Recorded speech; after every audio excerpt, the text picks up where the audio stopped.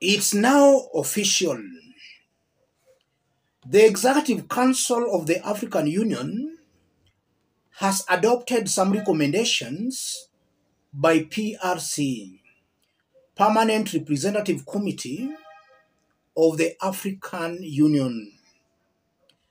About 2 days ago in this forum, we did explain the recommendations, but let's just remind ourselves of some of the recommendations that were made by PRC that have been adopted today, March 15th, 2024.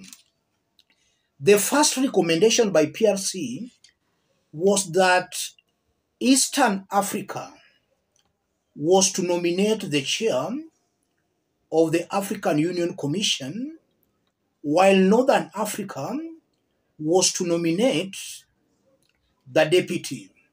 That was one of the recommendations.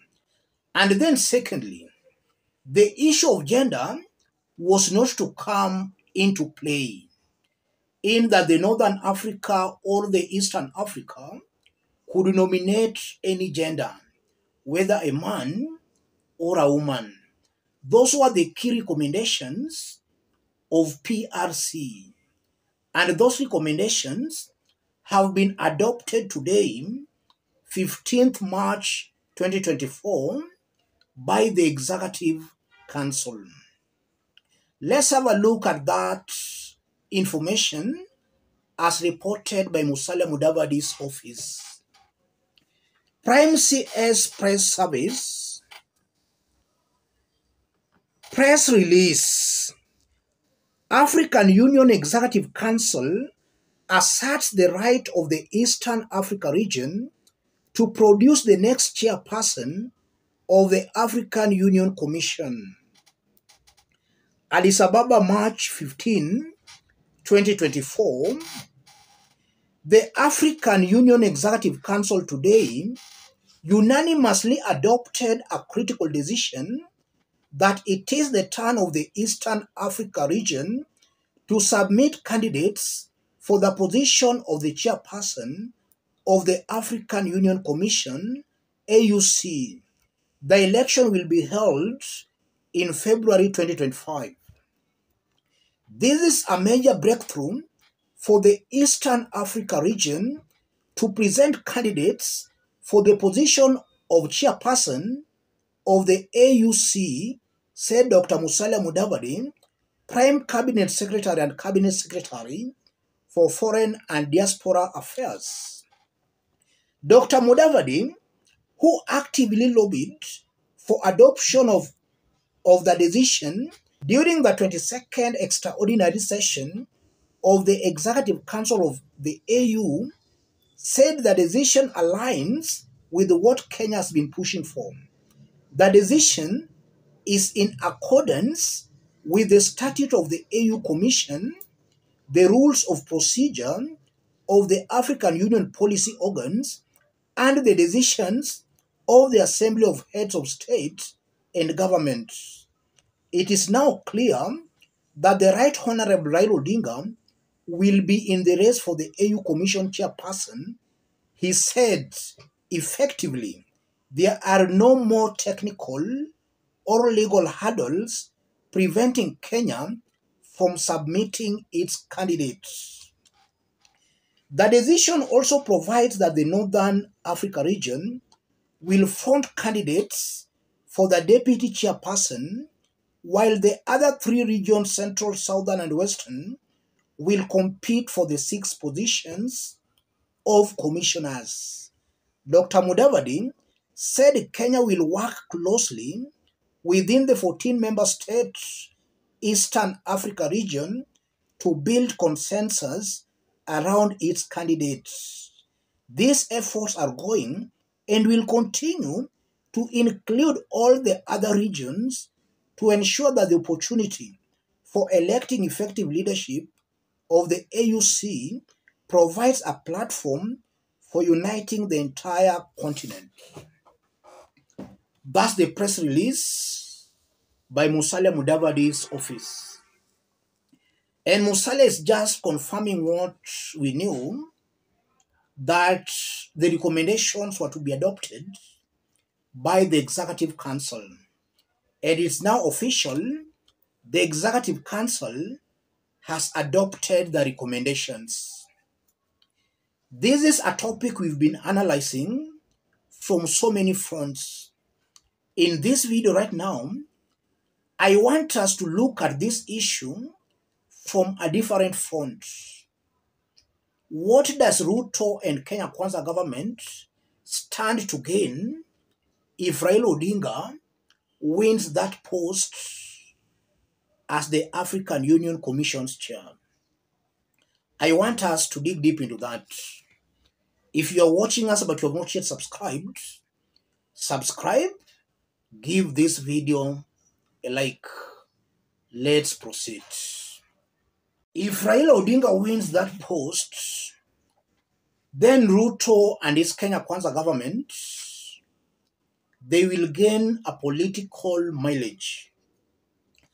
And I'm saying a political mileage because they'll be going all over the country, and more so in Raila Odinga's strongholds, preaching this message that they're the ones who gave Raila Odinga that post.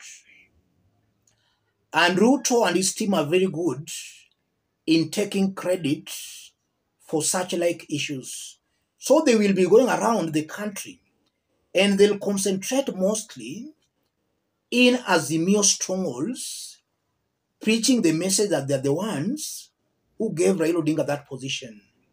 And even from this press release by Musalia Mudavadi's office, you are seeing they have already started taking credit that, it's us who mobilized and lobbied for that. So they'll take that political capital and mileage. The second benefit, that post of African Union Commission's chair is a very lucrative post. In fact, the holder of that office earns more or less the same salary as a Kenya's president. And we also know that there are other allowances. So the post can be too lucrative to a point.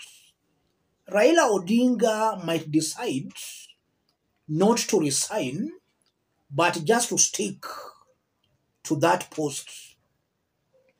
He might see the post as too lucrative for him to resign, to come back again to Kenya's dirty political contest as a presidential candidate. So that can also work to the advantage of Ruto and his team, because it's a fact. Raila Odinga is the biggest threat to Ruto come 2027, considering the prevailing political situation in the country. So the post can be too lucrative for Raila Odinga to resign to contest for the presidency come 2027. That will leave Ruto with maybe other weak candidates who do not have that energy and stamina to mount a serious campaign as Raila Odinga. And then the third political benefit, if Raila wins that position, then that's going to elevate Ruto as a peacemaker. He'll be seen by some Raila Odinga supporters and even to the international community that he is a peacemaker, somebody who does not keep grudges. If he could offer to campaign for his fiercest challenger to get that coveted seat, that will elevate Ruto as a peacemaker.